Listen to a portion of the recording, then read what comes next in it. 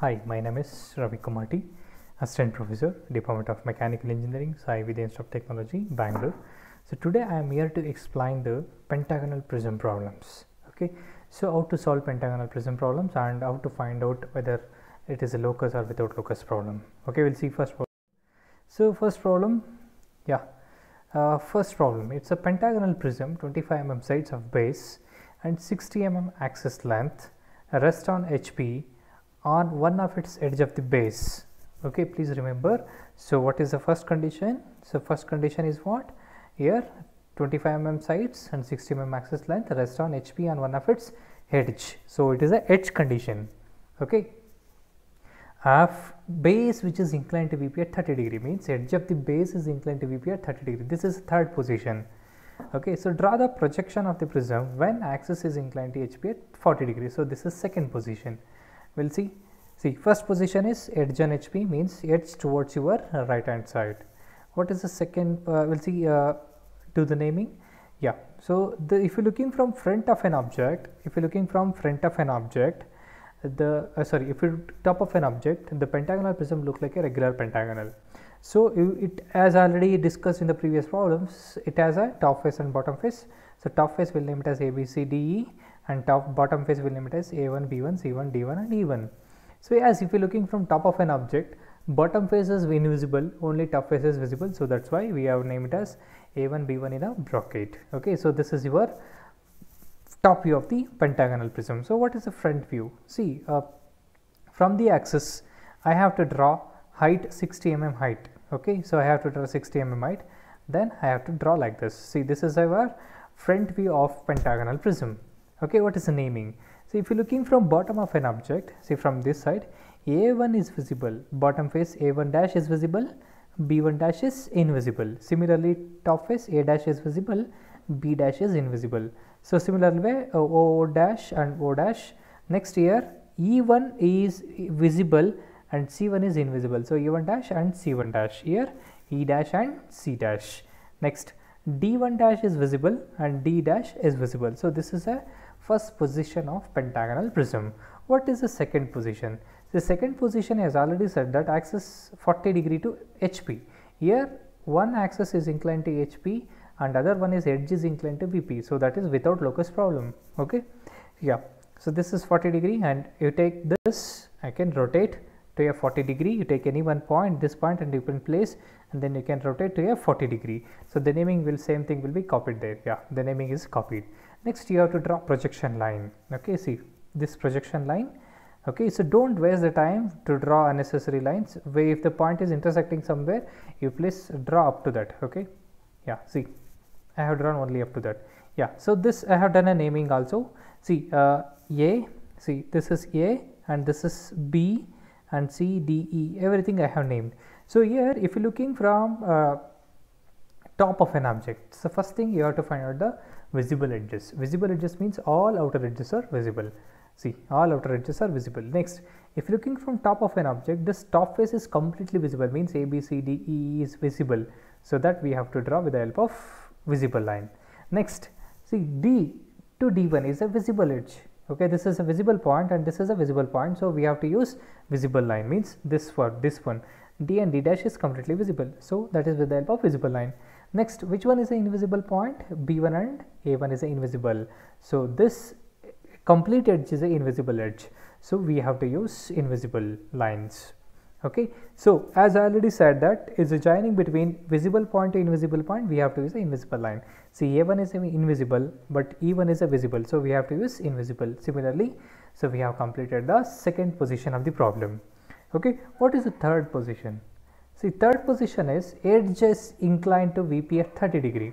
So which one is which edge? It is a resting edge. Resting edge is inclined to VP. This resting edge is inclined to VP at 30 degree. Yeah. See, we have placed, means you can select this and you can place. So it is complete image is placed there. Okay, so the naming will be copied similarly. Okay, so next I have to draw projection line. See, projection line. So I'll explain. Okay, yeah. So projection line and naming is also completed. So first thing is what you have to find out outer edge. Okay, so outer edge means all outer edges are visible, means A1 to A, E, D, C, okay, D to D, then C to C, sorry, D to is not there, but C to C is outer edge, but D is a visible and D is a visible, so we will use visible line. Okay, yeah, if you are looking from bottom of an object, this bottom face is completely visible, so that's why we have drawn with the help of visible line. Okay, so D1D is a visible edges and E1E is a visible edge. Which one is the invisible? So invisible point is what? This B is the invisible point, means this point is a invisible. So joining between D to any visible edge, B to any visible edge, you have to use invisible line because it is a invisible edges. Okay, see, all green edges are called as invisible edges. Okay, so this completes the problem. Means here very important thing, you have to identify that whether edge is inclined or axis is inclined. Here edge is inclined. Okay, edge of the base is inclined to VP, so that's why we call it as a without locus. Okay, we'll see what is the next problem. See, next problem is, yeah, you can observe same, it is a 25 mm side, 60 mm axis length, rest on HP on one of its edge of the base. Draw the projection of the prism when axis is inclined to VP and HP. As previous slide I have said that, okay, when the axis is inclined to both the plane, we call it as a locus problem. Here appear word is not there, so we call it as a locus problem, and it is a edge condition.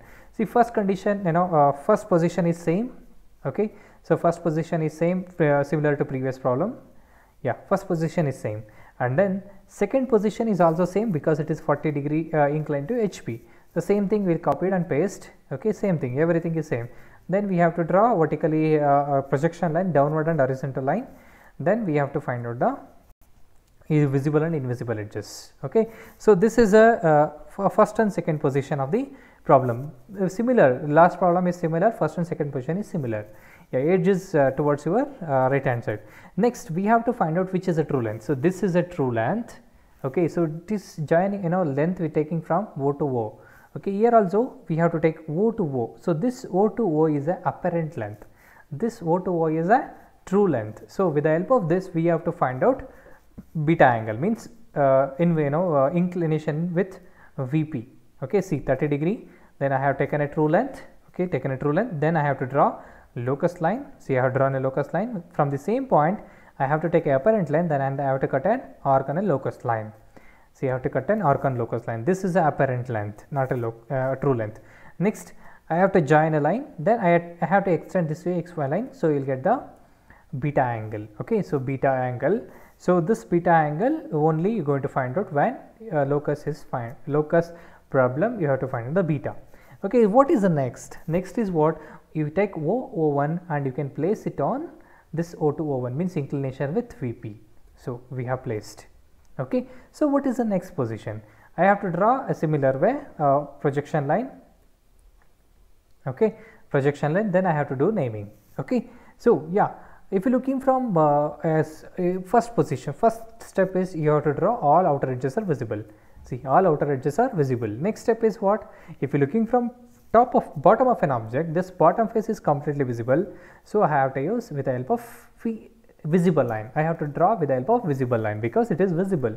So which one is the invisible? See, C and B, these 2 points are invisible because these 2 points are away from the observer. So I have to use these 2 points invisible line. See, the red lines are called as invisible edges. Okay, see, B is a invisible, then A is a visible. I have to use invisible edges. Okay, similarly B is a invisible, but this B1 is a visible, so I have to use invisible. So similar way we have completed this. So this is what your a second problem, means it is a with locus problem. So with locus problem, yeah, we can see the next problem. Yeah, next problem is a pentagonal prism, 25 mm sides of base and 50 mm axis length. So rest one of its corner. So last two previous problems are edge condition problem. This is corner condition problem. Okay, here again there is a next base and 2 edges containing the corner on which it rests makes equal inclination with HP. Sorry. So draw the projection. Yeah, here when axis is inclined to HP at 40 degree, please remember second position. Third position is appears to be inclined to VP at 45 degree. If the appear word is present, it is a without locus problem. Okay, if the appear word is absent, it is a with locus problem. Okay, because axis is inclined to both the plane. Okay, axis is inclined to both the plane. Yeah, we'll see. So yeah, first position, yeah, it is a corner. If you're looking from top of an object, so the corner should be towards your right hand side. Yeah, do the naming. Okay, so we have done the naming. So this is a top view of an object. Okay, it's a pentagonal prism top view corner condition. What is the next? I have to again I have to take a height, axis height. So it is a 50 mm height. Then I have to complete the thing. So this is, I have done, I have taken a vertical straight line. Then I have completed. Next I have to do the naming here. So the naming is very important. Yeah, A1 is visible, A1 dash, here it is A dash. Next, if you are looking from bottom of an object, E1 is visible, B1 is invisible. Similarly, I have taken here. Similarly, B dash and E dash. So O and O. Yeah, here again D1 is visible, C1 is invisible. Similarly, I have taken C1 dash, D1 dash. C1 dash in bracket because it is not visible. So similarly here C dash and D dash. C dash is invisible, D dash is visible. So this is the first position of problem. What is the second position? Yeah, 40-degree incline to HP. So I have taken 40-degree inclination with HP. Next is what? Again I have to copy this and I place and I have to rotate. Okay, I have to rotate for 40-degree. Then the same naming will be copied. So what is the next? So next is you have to draw projection line. See, projection line downward. Then you have to do the naming. Okay, so the naming and projection line is done. Okay, what is the first step of second position is, first you have to draw all outer edges. Okay, all outer edges are visible. Next, if you're looking from top of an object, the top face is completely visible. So I have drawn with the help of visible line. So I have completed the visible edges. Next, I have to find out invisible. Invisible, which one is invisible? This A1 dash is a invisible. So joining between invisible edges to visible edges, we have to use invisible line. Okay, see, this red lines are called as invisible edges. So this completes the second position of the problem. What is the third position?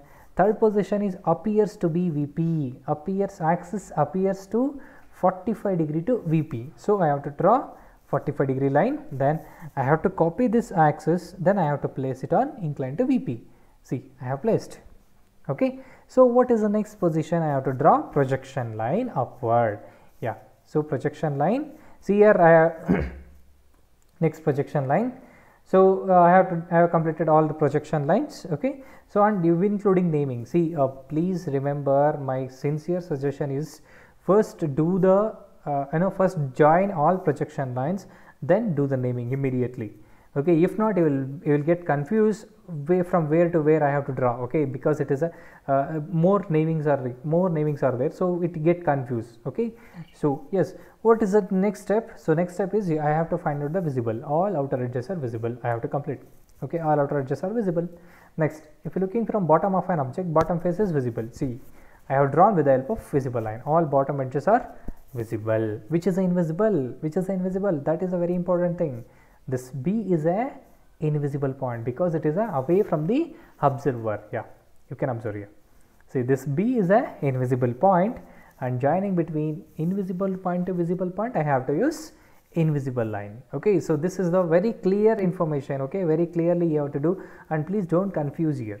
Okay, don't confuse, don't make any confusion here. It's very clear. Okay, yeah, this completes the third problem. So here it is a without locus because the word appear present in the problem. Yeah, now you can easily identify whether it's a locus or without locus problem. Yes. Yeah, now tell me whether it's a locus or without locus. See, here the similar problem, but in this problem the appear word is not there. If the appear word is not there and both axis is inclined to both the plane, it understood that it is a with locus problem. Means you have to find out the beta angle. Okay, yeah, see, first position is same. Okay, corner position. So first position is same as similar problem. Okay, 50, and you have to do the naming. Okay, what is the next? Again second position is same, 40-degree inclined to HP. So second position is also same. Okay, same thing is copied from the first position. Okay, again I have to draw vertically, downward means projection line. Then I have to do the naming. Okay, so next is what? I have to find out the visible edges, means all outer edges are visible. I have to draw with the help of visible edges, visible line. Okay, so that's completed. Next, if you're looking from top of an object, top face is visible, so that I have to draw with the help of visible lines. Okay, what is the invisible? the A1 is invisible, so A1 is invisible. See, all red lines are invisible lines. So this completes the second position, and here come the third position. What you want to do third position? You have to find out the beta angle, means it is a locus with locus. So for this you have to find out true length. So first one, true length is 50. Next, apparent length. True length you have taken from O to O. Apparent length is also you have to take from O to O. Okay, so this is a true apparent length and this is a true length. So what is the next step? I have to take the inclination with VP 30 degree. Okay, what is the next step? I have to take true length, then I have to cut an arc. Okay, true length, I have to cut an arc. Next, what is the next length? So where it is intersection, so from here I have to draw locus line. See, locus line. Okay, so next, what is the second, what is the next step? So next step is, we have find out already what is the apparent length. With the help of this apparent length, so from this center point or point of contact, so from here I have to draw, I have to cut an arc. I have to cut an arc where? So I have to cut an arc on locus line. Okay, locus line. See, I have to cut an arc on locus line, then do the naming O and O1. So this O and O1 is a apparent length. Next, extend this line up to XY line, then find out the beta. Okay, so here we have to find out the beta. Next, same thing you copy and you place here. So this completes the beta angle construction. Okay, next is what you have to do, projection line, then you have to do the naming. Yes, next is projection line, then do the naming. Okay, after completed this, you have to find out the visible and invisible edges. So first thing is outer edges are visible. See, outer edges are visible. Next thing is what? If you're looking from bottom of an object, bottom face is completely visible. So I have to draw with the help of visible line. I have to join all the bottom edges with the help of visible line.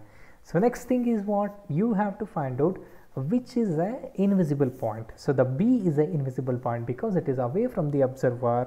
So joining between B to any other point, so with the help of invisible line, you can see all red lines are invisible line. So this completes the locus problem. So here is very easy to understand how to find out with locus or without locus problems. Okay, so please keep it in mind. If the word appear present along with this axis is inclined to both the plane, so it is a without locus. If the word is appear absent and axis is inclined to both the plane, means it is a with locus. Okay, so thank you. So next video I'll take up with the projection of prism, solid projection of hexagonal prism. Okay, next video I'll take it up, projection of hexagonal prism. Thank you.